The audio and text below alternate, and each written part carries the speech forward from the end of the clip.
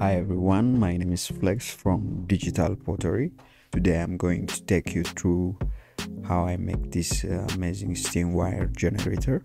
So sometimes some objects tell story more than any objects.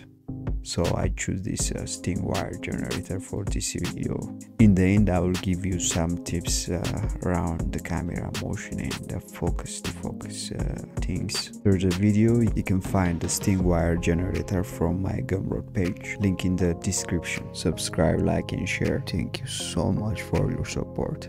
Stay tuned.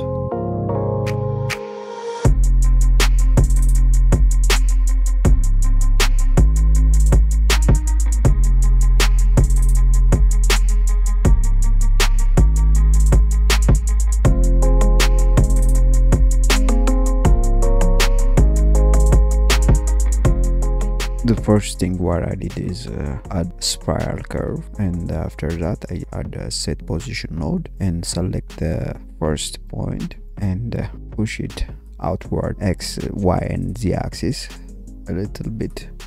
Duplicate the set position node again and select the other end point, this one, and again set the position in x minus 0.4 meter and 0.8 meter, and I get this. So after this I resample the node like that to get more points from the curve, and I set radius node. Before that I profile the curve with a circle like this, and in the middle I added the set curve radius node, and to get this sharp edge multiplied it with the float curve and link to the radius.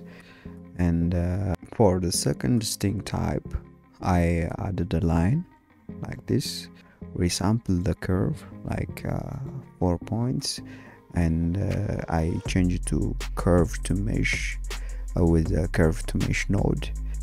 Profile it with the curve line itself, and in between I added a transform node to rotate it 90 degree in x-axis and offset it minus 0.5 in x-axis to center it. And in between the resample curve and curve to mesh node I added the set curve radius node and multiplied the float curve, and I get this shape, and you can play around with the shape. And then I added a transform node to play around with the position and size. And then the next thing what I did is create a twisted wire. There are two options for that: the input curve and for the spiral. The first one is spiral node and the other one is manual drawing mode. To create this I added a spiral curve node and rotated 90 degrees in x and y axis to make it horizontal. I added a switch node from utility menu. You can get it here to switch it between the manual drawing and the spiral curve. And after that I put a resample curve to resample it based on the lengths. I change it to mesh with the help of curve to mesh node. Profiled it with the circles, and the resolution I decrease it because we need more space for the GPU and the memory.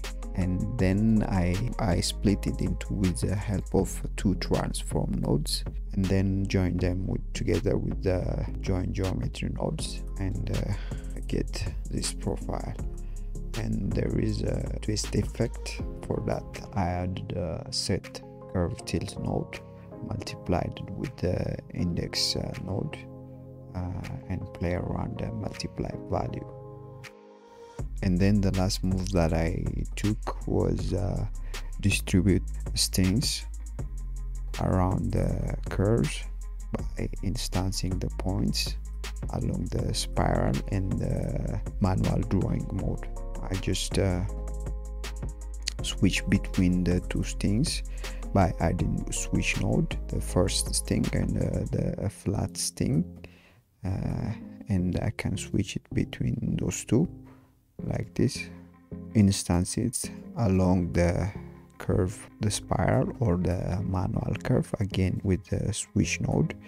Here's the input for the manual curve node, and here's the input for the spiral node. And then rotate the sting coils along the curve with the help of align Euler vector node along the curve tangent, and play around the rotation with a random value.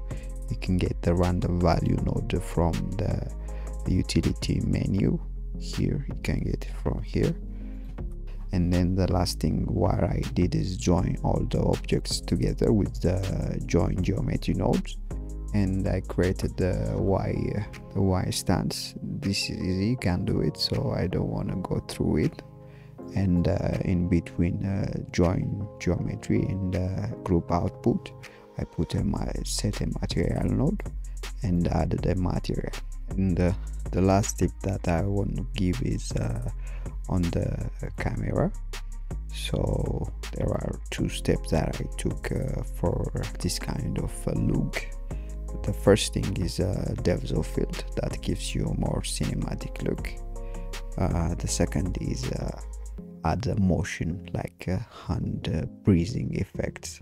For the depth of field, you can go to the camera setting on the property panel, and on the depth of field you can play around the focus length. I play around the focal length, set a keyframe like this. We always do it when we hold cameras to adjust the focus, so that's why it gives it more natural feelings. The second thing that I did is go to the graph editor, select the camera on the Y and X axis, add a modifier from end panel menu, noise, and play around the values, and it will give you more natural feeling like you holding a real camera. Thank you for watching. Stay tuned for amazing asset techniques and add-ons. Support, like, subscribe and share. Ciao.